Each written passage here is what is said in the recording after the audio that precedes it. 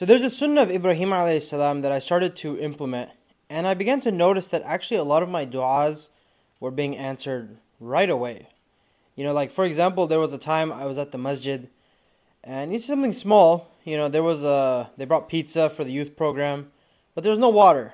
And I was like, man, we looked around, couldn't find any water. So I just raised my hands, and I said this out loud. And I said, Allah, I'm kind of thirsty. Could you please give me some water?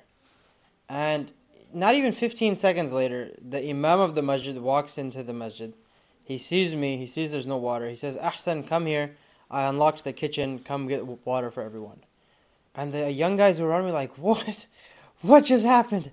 I was like, I know, right? That's crazy. And I didn't connect the dots right away, but I think this is the actual reason. And it's not like a trick, it's not a gimmick. It's really just like relationship advice.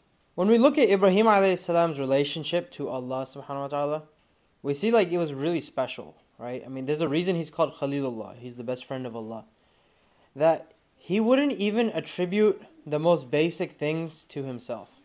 Like, a lot of times, when you say, hey, what did you have for dinner last night? He's like, I ate chicken. Ibrahim alayhi salam wouldn't even go to that extent, saying, I ate chicken. He would say, Allah fed me chicken. Allah clothed me with this. Allah gave me drink with this, And the only time he ever says, me, I did this, is when it's something negative. So, for example, in the Quran, Allah says, or Ibrahim alayhi salam says, وَإِذَا مَرِضْتُ فَهُوَ يَشْفِينَ. When I become sick, He gives me cure. Because negative things are not attributed to Allah subhanahu wa ta'ala. So the act of falling sick is on me, but the act of giving cure, Allah cured me. Right? And so this was a sunnah that I really loved, and you can see it everywhere in his life, by the way. When you see it when he's about to be thrown into the fire, and he's strapped to the catapult, and Jibreel alayhi salam, he comes to him, and he says to him, Oh Ibrahim, should I save you from this fire? He said, if it's from you, I don't want it. If it's from Allah subhanahu wa ta'ala, then okay, go ahead and put the fire out. All I need is Allah. He had this very direct relationship with Allah.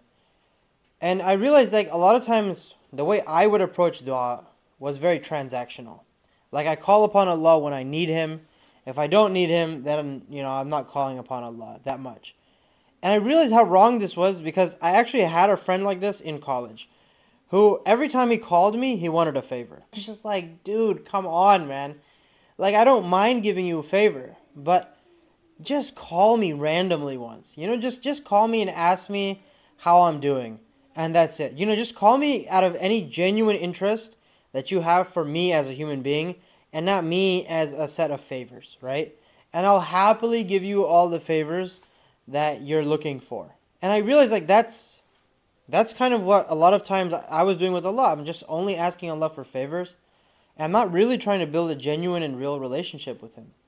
Moreover, a lot of times, the things that I want in life, Allah is not my first point of contact for those. Like Ibrahim alayhi salam, it was the first point of contact. It's okay, Allah is going to help me, or nobody's going to help me. For me, it was the complete opposite.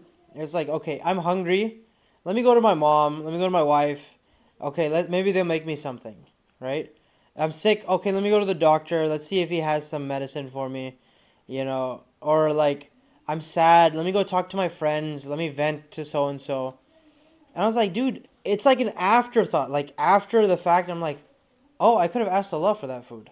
I could have asked Allah for that medicine. I could have asked Allah for that comfort. But I'm seeking Allah in a very indirect way. I'm seeking Allah through these other worldly means, which are effective, this is obviously why we rely on them. But Ibrahim alayhi salam did not rely on those things. Ibrahim alayhi salam relied on Allah. Ibrahim alayhi salam said, Allah fed me. So that's what I started to do, I was okay, I want to talk to someone. I want to vent. I had a hard day. Okay, first let me talk to Allah. I want food. Let me first ask Allah. I want water. Let me first ask Allah. When I started to ask Allah subhanahu wa ta'ala first, when I started to reach out to Allah, even sometimes randomly when I don't want anything, but just I go outside, I look at the stars, oh Allah, what a beautiful place that you've made. What a beautiful, scenery that you've put in front of me. How perfect are you? I'm not asking for anything. Just talking to Allah as though He's my friend. You know, like I have something in my heart, let me go express it to Allah. That one shift changed like the whole dynamic, right? Number one, because like Allah is actually the only person you can talk to like that. Every other person that you want to talk to, no matter how close they are, like if it's your kid, your wife, your mother, there's always a level of decorum. Like there's some things that you have to filter out. You know, things that are in your heart or things that are in your mind that you just can't say with your tongue. Otherwise, it's going to cause problems. Right? You have to filter certain things. But with Allah subhanahu wa ta'ala, there's no filter. Because He already knows what's in our heart. He already knows what's in our mind. Right? So that was number one, right? And then the second thing is that when I actively started to try to like build that relationship with Allah, then those du'as became like a very natural thing. It was like, oh Allah, I'm thirsty. Could I have some water? And I know somewhere, somehow water's going to find its way to me, you know? Because like that relationship has been built. And so the lesson here is that whoever has Allah has everything. Right? And whoever doesn't have Allah doesn't have anything. So our goal should not be to ask Allah for things. Our goal should be to obtain Allah in our hearts. And when we have Allah, then we have everything.